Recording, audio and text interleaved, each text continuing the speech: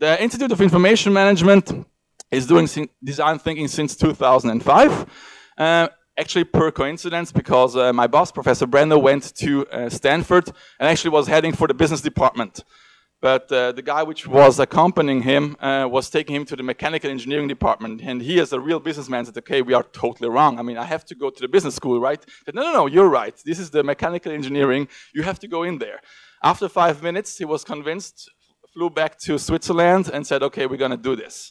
So this was a pretty short, I would say, project ramp-up time. And since then, we're doing design thinking. We are, of course, as a business school focusing on services, process, and business model innovation. This is our main task. And we are collaborating, like last year, for example, with Reggio Emilia to get the engineering competence in our process.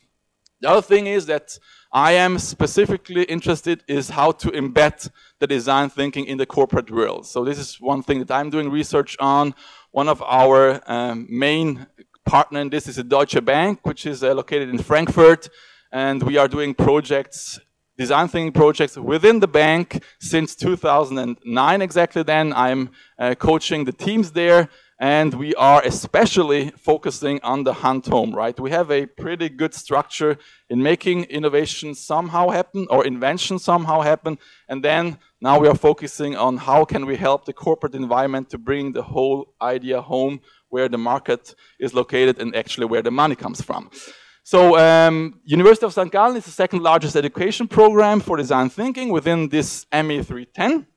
And as I will outline just afterwards, we are one of the key initiators in the Sugar Initiative.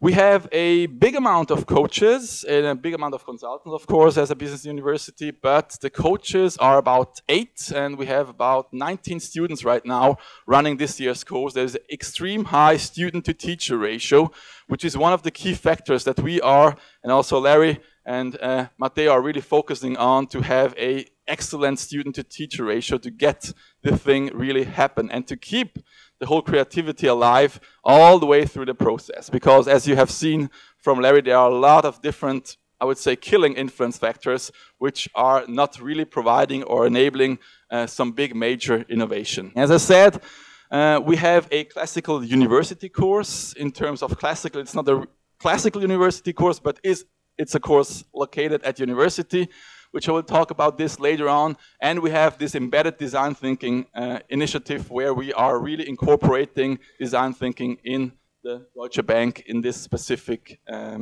example. And of course, we're doing a lot of executive trainings.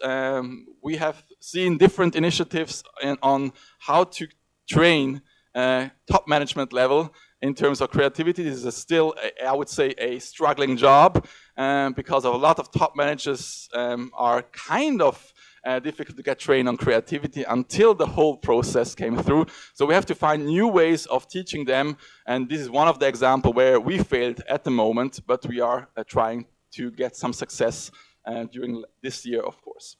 The Sugar Network itself is already pretty global. You have, of course, Reggio Emilia, you have St. Gallen, you have Paris, you have Dublin, you have Potsdam, the whole Scandinavian community is there, you have China, you have Japan, you have Sydney, you have Colombia, you have Brazil, you have Mexico, and of course you have Stanford. So it's something which is one of the key elements that we think of. If you want to approach global innovation, you have to be global as a network itself. And this whole network is really supported itself by its global thought. This is something which is really important, especially for the network, of course, to have business partners which are providing the challenges, which are exchanging their thoughts of what could be the next big thing in their environment. And the whole network is really, I would say, depending of good corporate partners which are open and which are having the mindset of design thinking, or at least are willing to learn it. And these are just a few names that you can see on the slide. That's also the corporate side is really global in its nature. Another important element of this Sugar Initiative are the teaching teams, and these are the ones which are really pushing the whole initiative further, which are exchanging and extensively about learnings that we have in terms of education, right? We have to educate the future leaders, the future, corporate partners, and of course the future society. And in this term, the sugar teaching team is meeting regularly. We started this year in March in St. Gallen. We continued in summer at Stanford, and we had some teaching team meeting in October this year, again in terms of the whole sugar coming together at Stanford. So there's something which is extremely important, is that the sugar teaching team is strongly involved in the development of the network. And of course, we are, I would say, working in terms of future challenges for educating design teams and people in design thinking.